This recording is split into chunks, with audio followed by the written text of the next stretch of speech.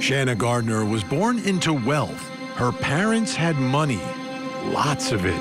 She was also raised in a devout Mormon home. From the outside, it seemed like she was living a very stable, normal life. She then met a man named Jared Bridegan during a trip to Florida. Jared was also a devout Mormon. They fell in love and got married in Utah in 2010. They began their lives together in Connecticut and began raising their twins, but then moved to Jared's hometown in Jacksonville, Florida, for the health of one of their children.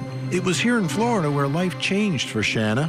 Marital problems, allegations of cheating, and actions very inconsistent with her Mormon upbringing. This led to a divorce. This also led to endless battles concerning the twins. Shanna did remarry. She met Mario Saldana at the gym where she worked out. They fell in love and got hitched. Jared also got remarried and started a family with his new wife.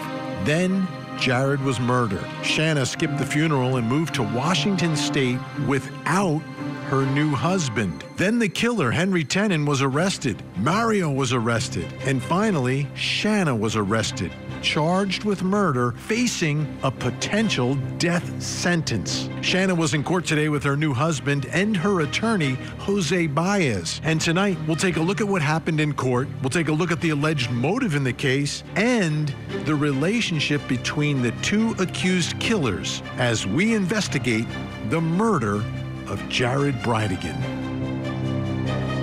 I'm Benny Politan. Thank you so much for joining us tonight here on Closing Arguments. The man who killed Jared Bridegan had absolutely no motive. Henry Tenen's his name. No connection whatsoever to Jared Bridegan. No beef with Jared Bridegan.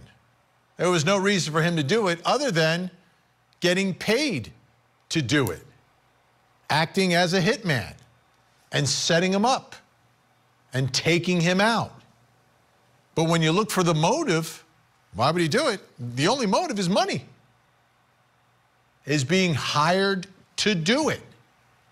There was nothing personal. There was no relationship. There was nothing. His life and Jared Bridegan's life did not intersect until the murder.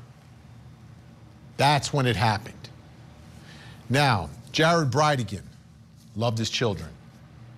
Absolutely loved his children. He's a father, wants to be in their lives. And this became, number one, the reason they were all living back in Florida.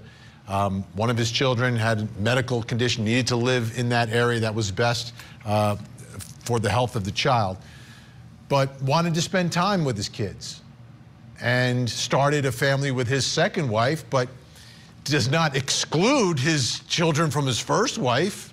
No way. That's not Jared Bridegan. He's a dad. And because you're not with mom doesn't mean you're no longer a dad. And he stayed in his children's lives, and this became a real point of contention and turned into a 7-year custody battle with his ex, Shanna Gardner. 7 years of litigation, it just never ends. And people ask me, oh, well, you know, when you practice law, why didn't you go into family law? That's why. It never ends. It never, ever ends. And there was a bitterness here that went beyond many of them. I mean, how many times were they in court?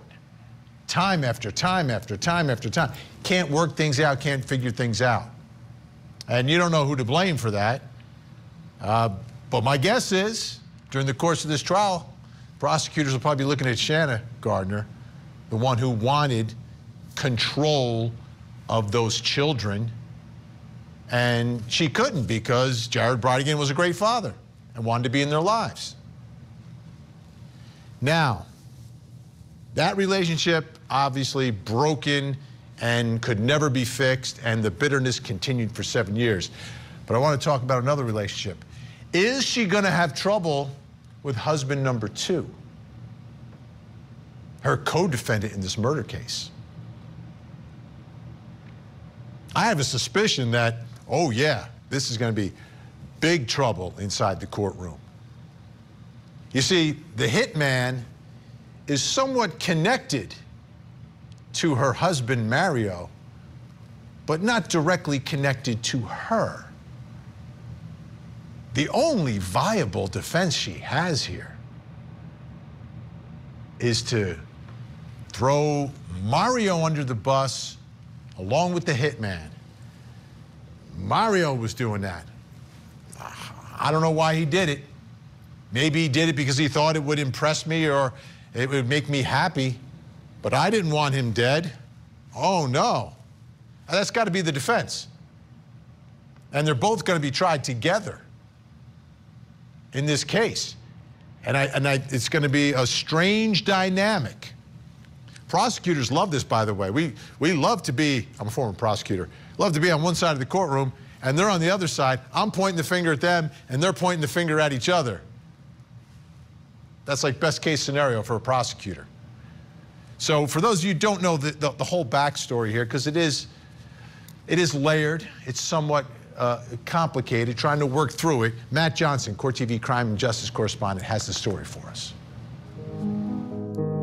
Jared Bridegan appeared to have it all. A new job as a Microsoft executive, living in sunny Florida with his wife Kirsten and 4 children. We had just had London. She was 6 months old, so things were good. Kirsten had 2 children with Jared, London and Bexley. They also shared custody of his 9-year-old twins from a previous marriage. On the week that we did not have the oldest 2 kids at our home, Jared would take them out to dinner. It was referred to as date night in this agreement. The agreement kept Jared and Kirsten in Florida. Bridegan and his ex-wife, Shanna Gardner-Fernandez, were in a bitter custody battle. What was that relationship like, he and his ex-wife? The relationship between us and his ex-wife was not cordial. Our communications were always in writing because there was not mutual trust between the 2 households. On February 16, 2022, Jared had one of his scheduled daddy date nights. After dinner, he dropped off his twin daughter and son at his ex-wife's home in Jacksonville Beach, Florida, and headed home to St. Augustine. On the way, he stopped to get his 2.5-year-old daughter Bexley ice cream. She was in the back seat of his SUV. He then called Kirsten, telling her he loved her and would be home soon. How did you learn something was wrong? As time started ticking by and the time that they're usually home passed, I can't even describe it, but like, I just knew something's not right. Her fears became reality after an officer answered Jared's cell phone, telling her Bexley was unharmed, but they needed her to come by the police station to hear about her husband. They later on that night told me that he had been shot. Where did this happen? Because he usually gets in the car and just drives home. I had talked to him. Jared was not a victim of any robbery gone wrong or carjacking. Police say he was the victim of a targeted attack on a one-way road he traveled often. Jared came across a tire police say was intentionally placed right here in the middle of the road in the sanctuary neighborhood of Jacksonville Beach, Florida. That's when someone came out of these woods and ambushed the father of 4, killing him on the spot. For almost a year, no answers. Then in January 2023, a break in the case. Henry Tenen was arrested for the following crimes: conspiracy to commit murder, second-degree murder with a weapon, accessory after the fact to a capital felony, and child abuse. Now investigators say that Tenen has pleaded guilty in the case and admitted to shooting Bridegan. Henry Tenen pled guilty to murdering Jared Bridegan. Henry Tenen has admitted that he in fact was the shooter. According to court records, Tenen once lived in this house that was once owned by Bridegan's ex-wife's current husband. And now investigators have charged both the ex-wife, Shanna Gardner, and her husband, Mario Saldana, with first-degree murder. We will be filing a notice of our intent to seek the death penalty. Prosecutors call Gardner the mastermind behind the murder. Both Shanna and Mario have denied any involvement. Meanwhile, Jared's widow says that she suspected them from the beginning. Had you suspected that Mario was also involved in all of this? From very, very early on, I felt, like obviously I didn't have any evidence, but I felt that Mario Fernandez and Shanna Gardner would be involved somehow. And big day in the courtroom today, and afterwards, Shanna's attorney spoke. She's being represented by a man who's had a lot of success winning cases that people thought could not be won. Talking about Jose Baez. Take a listen to what he had to say after court today. Well, the prosecution thinks they have enough evidence to seek the death penalty against her. Well, I've heard that before. It's a death penalty case. Seems a little confident there, doesn't he? Let's bring in Court TV crime and justice correspondent Matt Johnson. Join us live from outside that courthouse in Duval County, Florida. Matt, great to see you tonight. Let's start with the couple, right? You've got Shanna and Mario, both in court today. They haven't been together in quite some time. What happened today? Yeah, big day in court. Nice to see you, Vinny. Happy Friday. So it was a big day because the former lovebirds turned co-conspirators, according to the state, and accused killers. They were reunited. And they didn't seem too happy about it. This is the first time that they've been in the same room since they were estranged and separated, and since his arrest and her arrest for the murder of her ex-husband, Jared Bridegan. Now, they also appeared very different in court. Take a look at your screen right there. He's in that jail suit that is appointed to him, where she's wearing street clothing. At some point, she was smiling with her attorney, Jose Baez. He was pretty much stone-faced, Vinny. Yeah, there's quite a difference. I think what he's going to learn here is that when you marry a trust fund woman and you end up as a co-defendant, you will get the short end of it. She can pay for the big defense, which is what's happening, and she's going to point the finger right at him, and he is the one that's going to get the brunt of it from the prosecution and probably from Jose Baez at the same time. Right, you know, and the situation with this is that it's a triangle, right? Because you also have a third co-defendant, Henry Tenen, who we talked about in that piece, who has already pled guilty, and he is required, according to his plea deal, he doesn't have life on the table. What he has is 15 years, but he has to testify against his co-conspirators, according to the state. And, you know, they are both facing the death penalty at this point in time, and Shanna has now joined her husband in waiving her right to a speedy trial. Okay, so speedy trial is waived, so this thing is not going to move super fast. I understand that.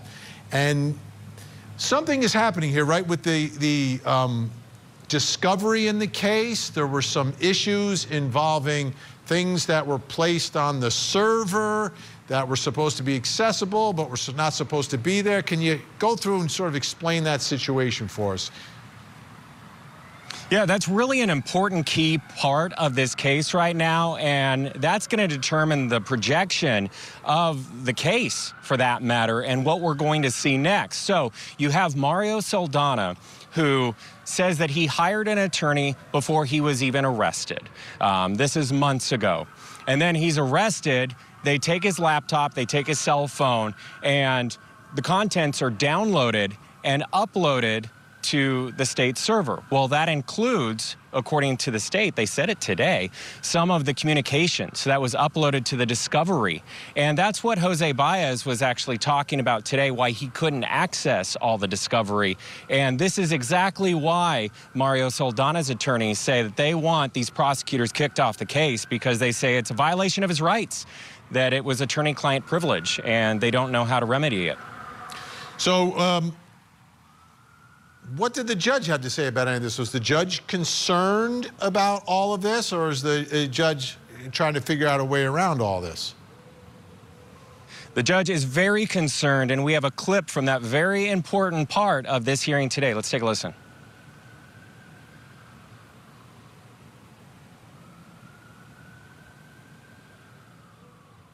Those emails that they concede are attorney-client privilege were uploaded to Next Point by the state's own admission.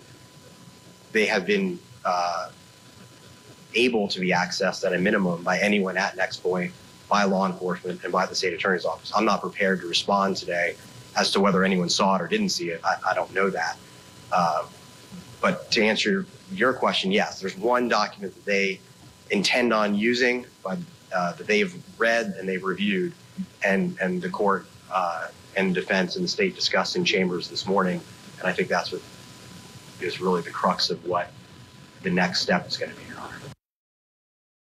We have received the discovery, and which consists of a thumb drive, and in addition to that, a external hard drive as well. Of course, we haven't reviewed the contents of it. There is one thing I think that the court should be aware of.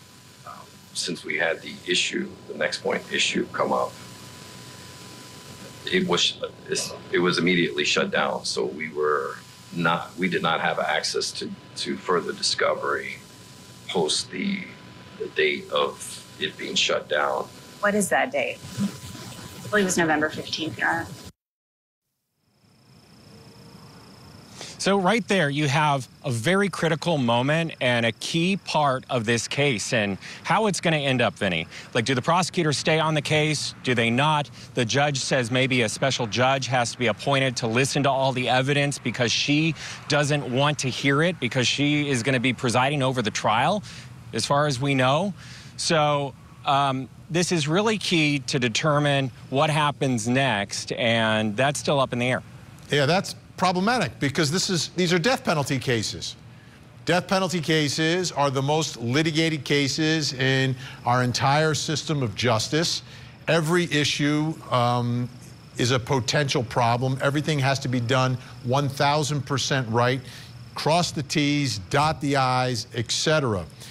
So my understanding, and one of the other issues presiding over this, you mentioned that Shanna waived her right to a speedy trial.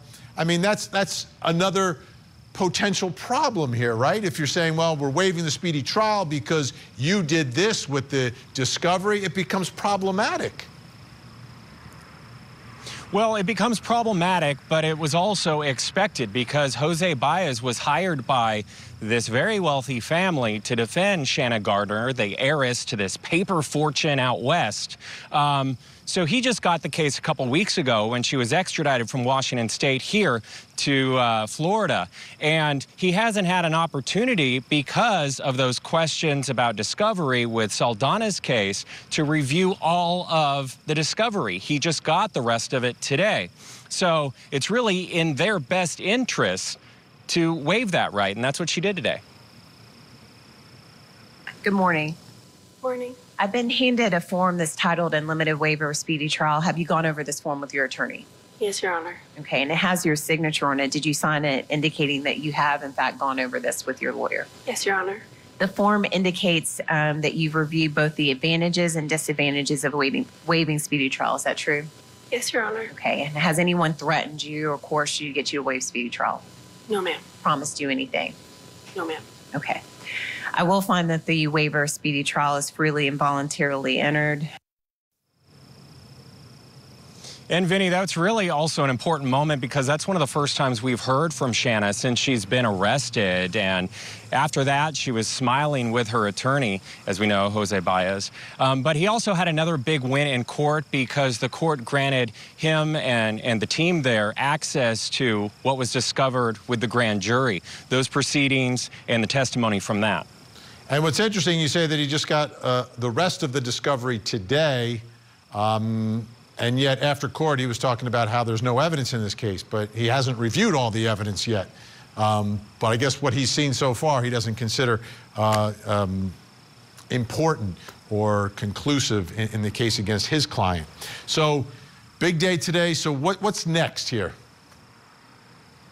We have a couple big days ahead as well. So coming up later this month, Mario Saldana will be at this courthouse here behind me, and they're going to be again talking about the whole issue with the discovery and that privilege that could have been violated. So that's going to be on the 11th.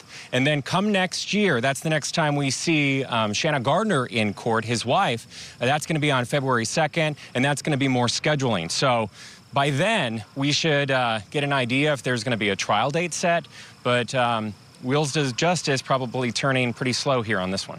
I think so. I really do, because I think that everything will be fully litigated, number one, and I think number two, this issue of attorney-client privilege and the prosecutors is real messy, real messy in a case where you're seeking the ultimate penalty. Matt Johnson down in Jacksonville, Florida, Duval County tonight. Great to see you, Matt. Thanks so much.